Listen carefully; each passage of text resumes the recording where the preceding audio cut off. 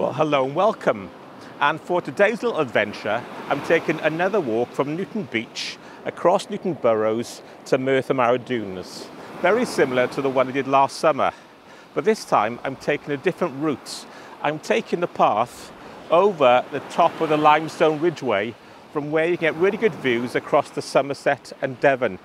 Well, saying that, it's a bit overcast and misty at the moment, so fingers crossed it may brighten up later.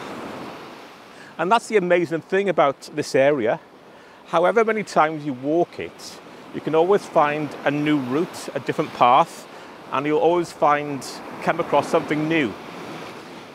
And it's even in the height of summer or a bank holiday, you're never going to bump into many people. Also, it'll be interesting to see how it compares this time of year, which is late winter into spring, to the height of summer when I did it last time. A lot of tourists come down the M4 and they miss out this part of Wales, thinking it's industrial, there's not much to see, and they carry on going to West Wales. And they don't realise how much open countryside and natural beauty we've got along this stretch of coast. So if you are visiting Wales, take a day out to come and visit this stretch of coast near Porthcawl, South Wales. You'll be surprised.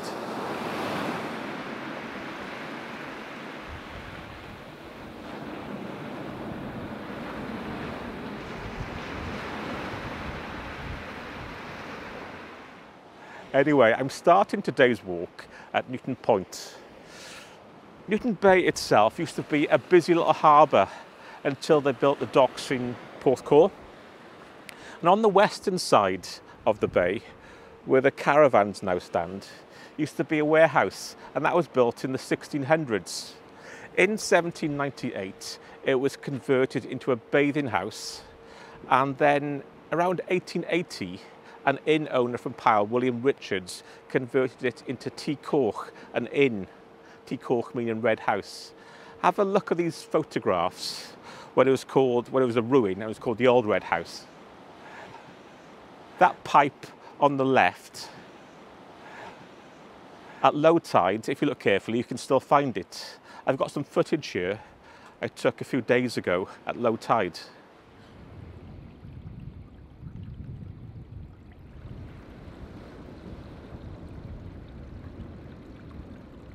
Also, it's interesting to point out, have a look at the point itself, how much sand there was in the area.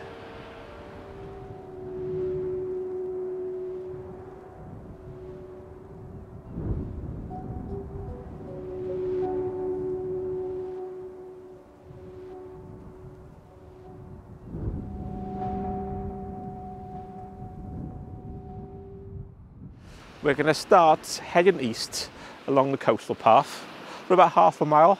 Then we get to a T-junction in the path, and we're going to head inland towards the houses you can see on the hill known as Wigvarch, quite easy to spot, until we get to an open area which used to be the old firing range. So that's where we're going first.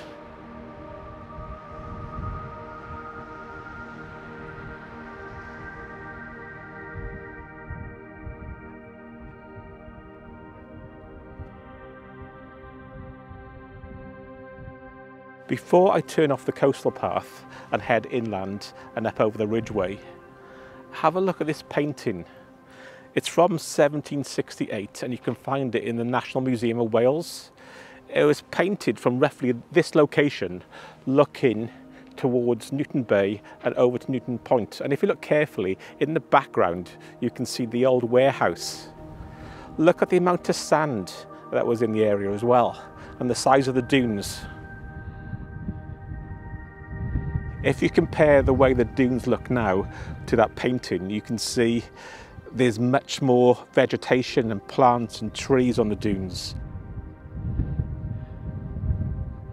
There are a number of paths through the dunes, but some of them do flood after heavy rain. But there's always an alternative route to find. Anyway, as you come across, like I said, there's a number of paths, but if you head towards the houses over there on the hill, and just before you get there, you will come across an open area that used to be the firing range. And from there, we're going to turn east again up over the ridgeway.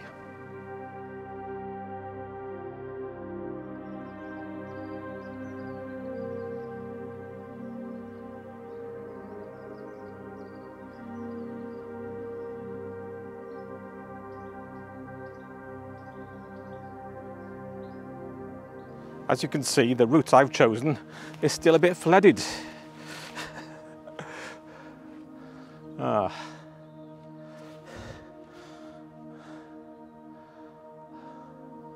I think I'll look for another route.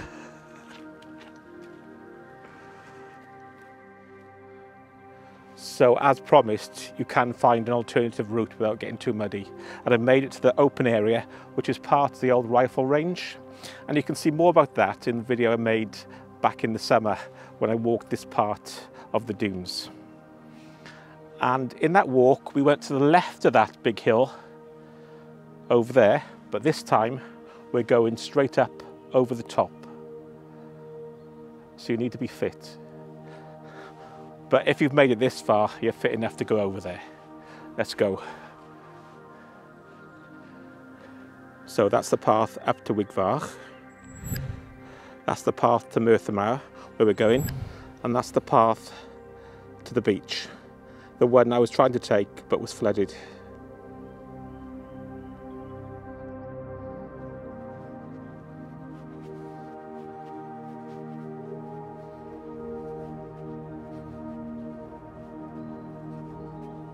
So this path takes you past the target area of the old rifle range. As I mentioned, I did this in more detail in the summer walk, so have a look at that. There's still quite a lot to see if you haven't been here.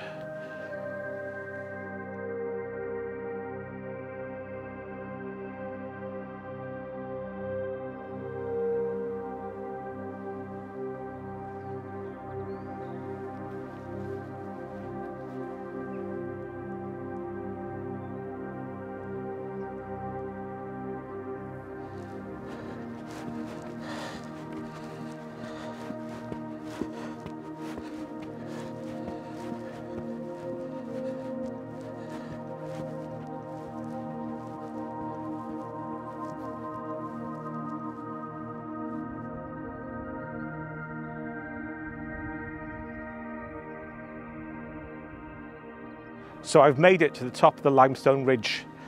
In the background you can see Newton Bay and Porthcawl, and from here we continue straight across the ridge eastwards towards Merthyr Mawr. So what I'll do, there's no more commentary from me until we get to Merthyr Mawr. I'll just show you some of the beautiful countryside in this area, from Newton Burrows to the Merthyr Mawr dunes.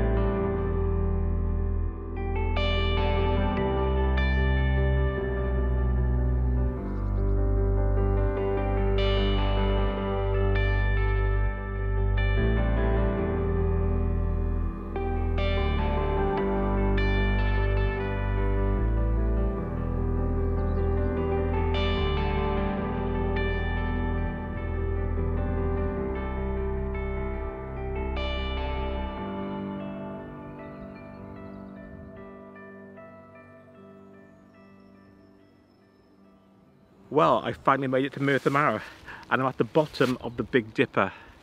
I mentioned that in my previous video when I came in search of the lost windmill of Merthyr Mawr. Have a look at that if you haven't seen it. The weather's far nicer today than it was then. So anyway, have a look. Here's the Big Dipper.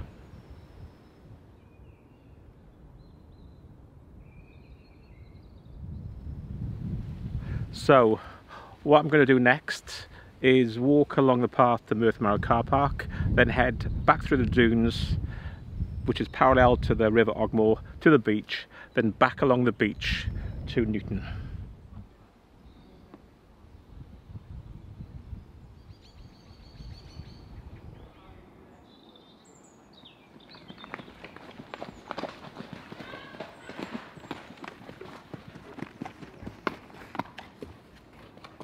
So I've made it to Merthyr Mawr car park, and just behind the car park you'll find Candleston Castle. I've done a few videos about that place before. I put the links below. Very interesting. Have a look.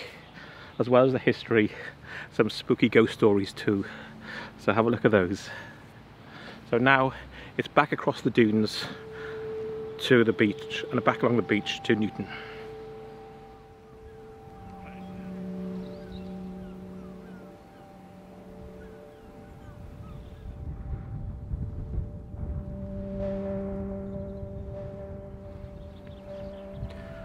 Well, the weather's certainly better than it was during my last visit to the dunes.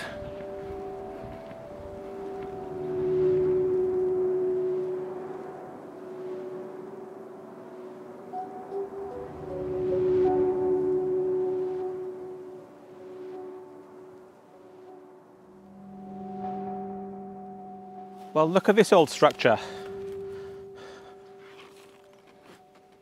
It's only about 10 minutes from the main car park.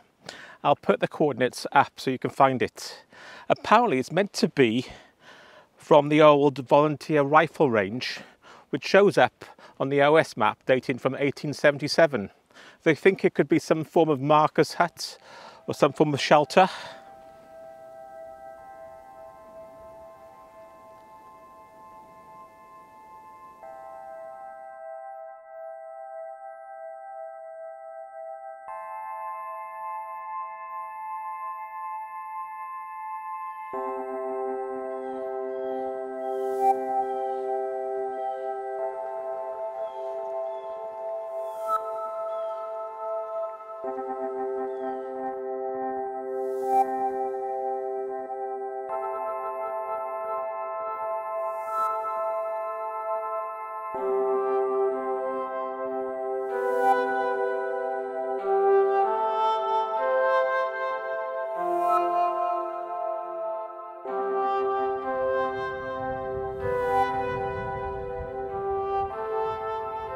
So as you can see, I've left the rifle range, I've walked across the dunes, and behind me over there, that's the River Ogmore. Just up there is Ogmore Castle, which I've done a video about. Another plug, put that below. So I'm going to walk down to the riverbank, then down to the mouth of the river, which is about 200 yards, then back along the beach to Newton. When you do this walk, you can follow my route or just go and explore. You can do it 50, 100 times, and there's so many different paths and different valleys and different dunes. You'll find something new every time. And if you do get lost, climb to a top of a dune. On one side you've got the ridgeway, the other side you've got the beach, then on the far side you've got the river. So you're always going to recognise something. So come and do it.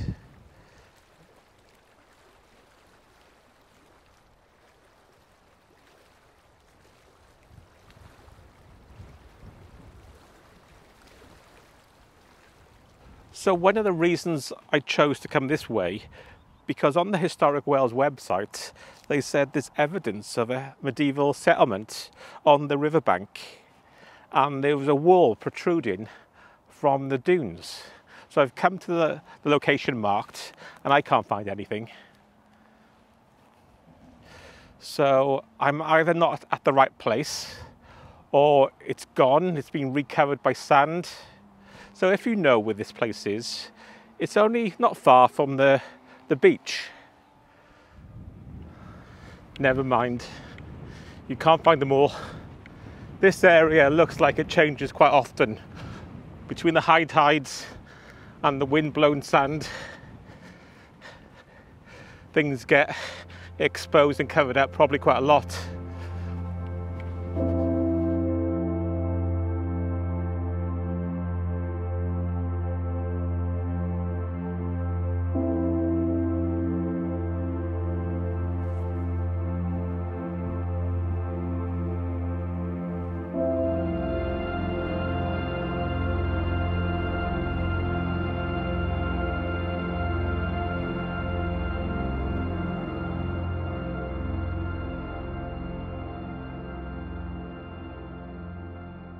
Just because there's not much on Merthyr Mawr now, it hasn't always been that way.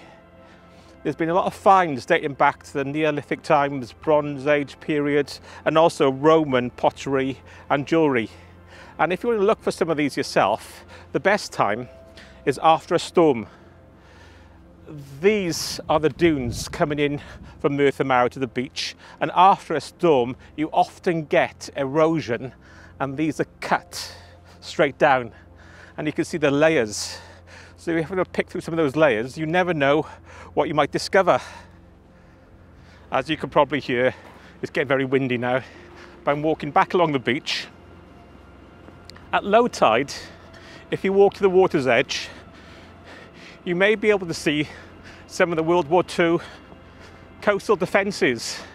There's a couple of rows of metal poles sticking out of the sand, which probably were used to stop invading forces, or probably strung with wires and things.